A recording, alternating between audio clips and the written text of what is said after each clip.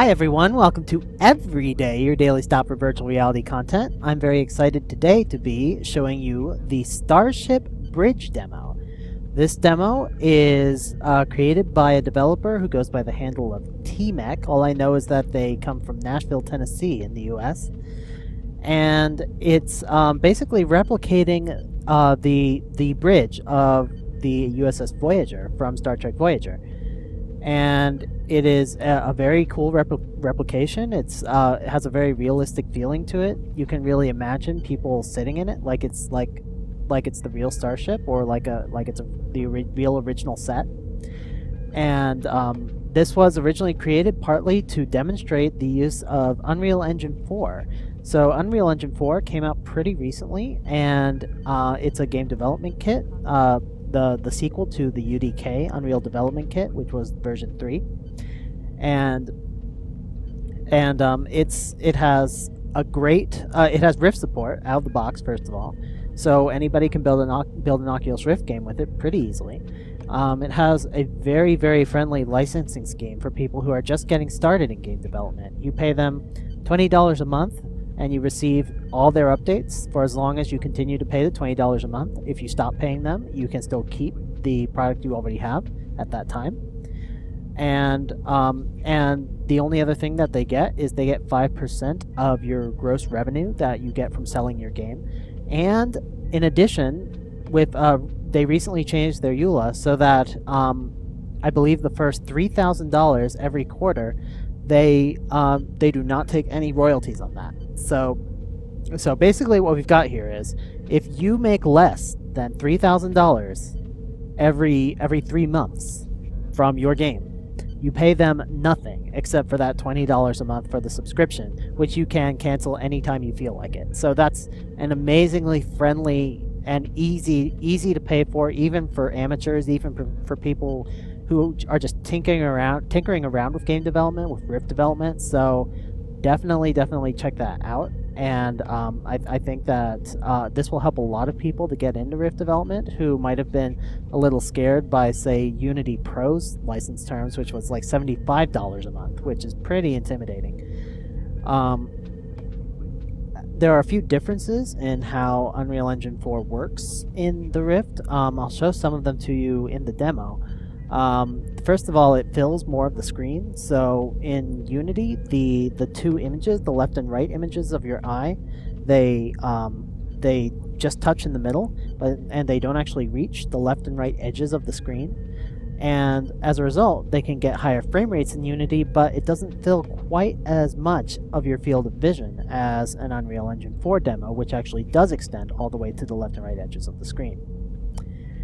Anyway, without further ado, let's jump into the demo and take a look at what this looks like. I'm very excited to see this recreation of the USS Voyager. Alright, here we are in the demo. So far, I cannot see anything. I've got one eye closed because this is very awkward. I need to first put it into Rift mode by pressing tilde to bring up the console. I can't actually see the console. And now I'm going to type stereo on. There we go. Now I'm in Rift mode, and this is looking beautiful.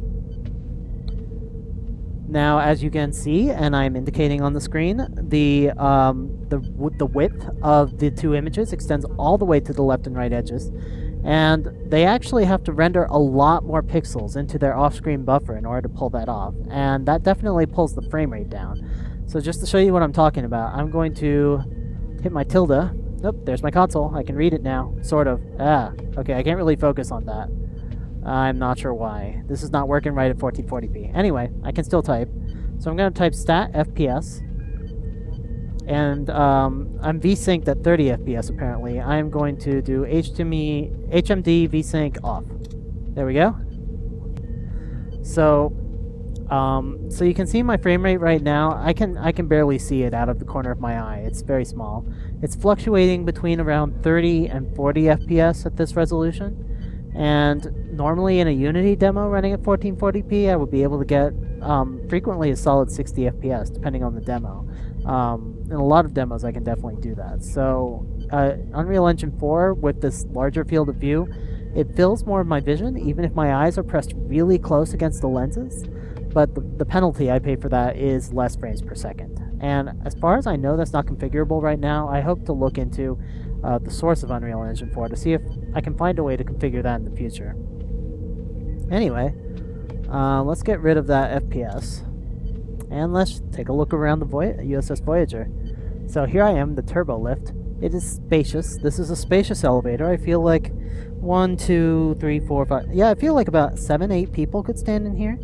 So, yeah, they've got plenty of room in here. And for somehow it breaks, like, into the room without... There's no, like, crack in the floor or anything. I'm not entirely sure how that works. And, here we are on the bridge. Oh, wow. Wow, this is gorgeous. Look at this. You can see all the control panels and the lighting. The lighting is just amazing in here. There's lights on the floor and the ceiling and all the consoles, I believe. I'm not sure if the consoles are actually emitting light. I think they are self-illuminated, but I don't think like this red light's actually shining on this wall here. Some of these lights are blinking, like these red lights. And you can see a nice diagram here of the USS Voyager. I think it's got little icons for all the different facilities and stuff. There's like tables and chairs. And I don't even know what all this stuff is. That's probably the warp engine there. And back here is, I guess those are the. Damn it! I don't know anything about Starship engineering, but that's a very cool diagram. NCC 74656 is its registration number. And this panel is just like everything. The scale in this whole room is perfect. Like, I feel like if I could get my hands in this game right now somehow, I could reach down and just start operating this panel. That is to say, if I had any Starship training and knew how to operate this damn thing. All I see is a bunch of colored buttons with tiny text that I can't read.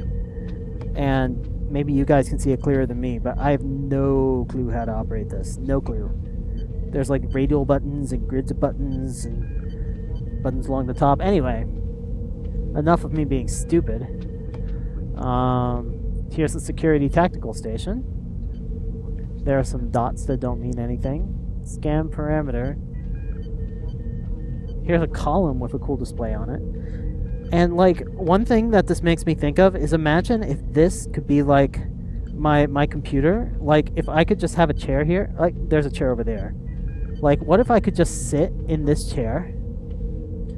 If there were a sit button in this demo, if I could just sit in this chair, and like all of these monitors would be like my monitors, and I could run whatever applications I want on them. I could roll my chair from over here to over here, and read monitors here. I could put another monitor up here, another monitor up here. I could just have monitors all around me, and I could be on the deck of the USS Voyager at the same time. That would be pretty awesome. So I think there are just tons of cool applications you can imagine just seeing this. What's in this door? Computer. Activate emergency medical holographic program. Please state the nature of the medical emergency. Computer.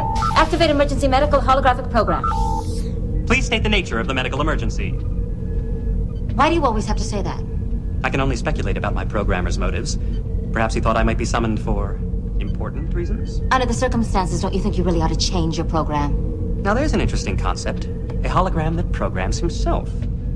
What would I do with that ability? Create a family, raise an army? I know a little about holographic programming. I could probably reprogram you. That makes me feel particularly confident. Has anyone ever told you you have a lousy attitude? If you don't like the doctor's attitude, there's a man sitting in a console in the Jupiter Station Holo Programming Center you can write to. His name is Zimmerman. He looks a lot like me, actually. Oh, not that I don't enjoy the repartee, but was there a reason you stopped in? I need a second opinion on this. Who gave you the first opinion? I gave it to myself. It's a sample of residue we picked up in a nebula. Nebula? I'm not going to listen to that whole quote, but that is really cool that we have these little sound bites in this environment. What's this terminal over here? Operations. I don't remember what operations does, but they do have a cool star chart here. That seems to say something. This is cool. And yeah, you could imagine there are so many directions you could take this in. You could imagine this being like a multiplayer game where different people man different stations and you deal with various exercises and scenarios. You know, something like I can't remember what it's called. You know that thing that Kirk had to do that he cheated on, that simulation? This could be like a simulation like that. And let me see. I'm sorry, I'm really bad with Star Trek lore. Like, I actually, like, I've seen a fair amount of TNG, and I've seen a fair amount of the original Star Trek, but, like, I've seen Deep Space Nine, but sometimes I even, like, mix up Enterprise and Voyager. It's kind of embarrassing. What's this room back here? Can I go in here? Nope. That is just a room.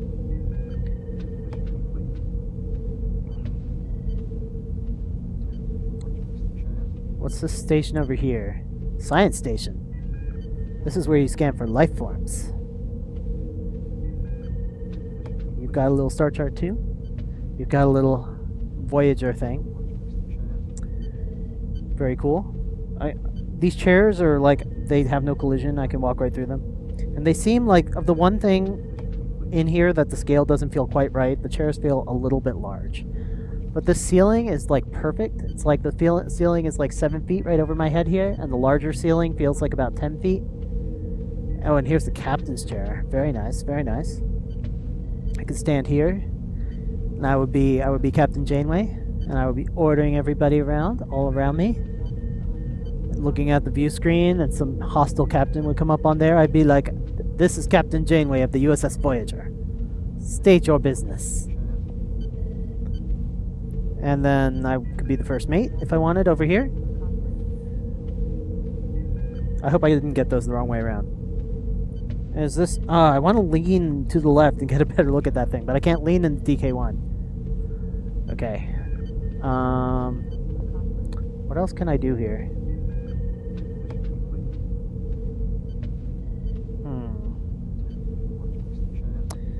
Well, I could check out this station down here. Captain. Ah! I don't think we're alone. Mr. Tuvok, run a lateral EM scan for me. Coordinates 81 Mark 40. Running scan. What do you see, Mr. Paris? It's like a reflection. Something in low orbit when it moves into a certain angle from the sun. He's correct. I am picking up an ionization trail. Captain, I don't think we're alone. Mr. Tuvok, run a lateral I just restarted the recording. Coordinates 81 Mark 40. Running scan. This is pretty neat. What do you see, Mr. Paris?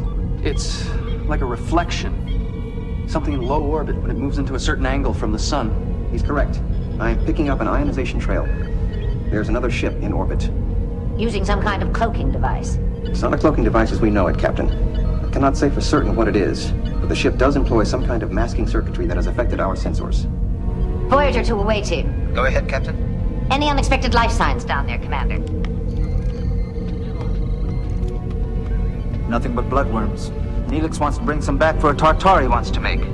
I'm trying to talk him out of it. We're picking up an unidentified ship in low orbit. Collect your teams and prepare to transport back while we investigate. Acknowledged. That was so cool. You could just imagine, like, if you were sitting in this chair up front and you could be like some ensign or something. I don't know who actually sits there. And, like, hearing the captain behind you, some kind of NPC standing here issuing orders and being a part of that mission, that could be really cool.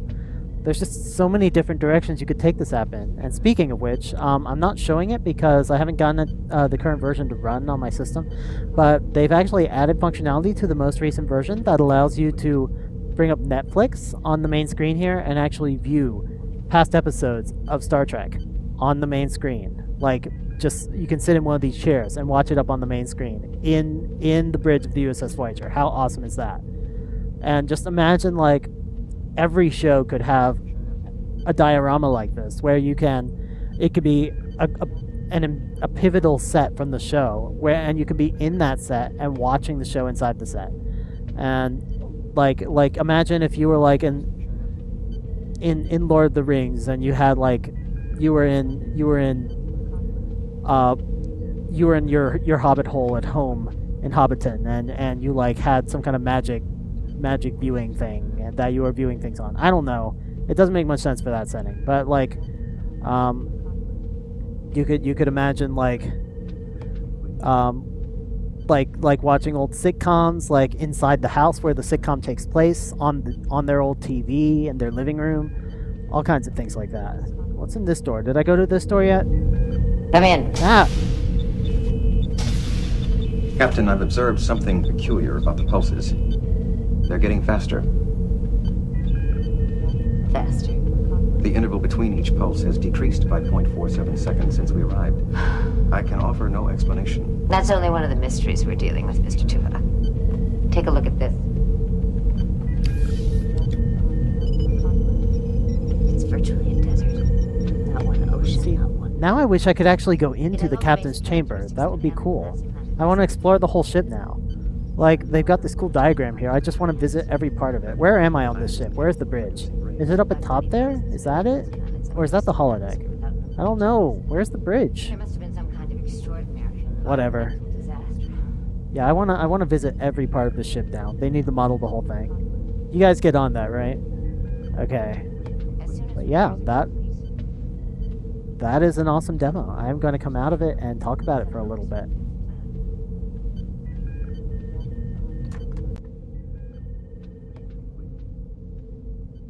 So that was the Starship Bridge demo, and they did a really great job of recreating that set just like it looks on the show, of giving it this really nice realistic style, of embedding all these cool Easter eggs in it that have real audio from the show and everything, and when the moment you step in there, it sets your mind spinning about all the possibilities for how you could integrate traditional media with VR, about how you could build VR experiences around traditional media characters and plots and settings, and on top of that, it's such a compelling demonstration of what Unreal Engine 4 can do for the Rift.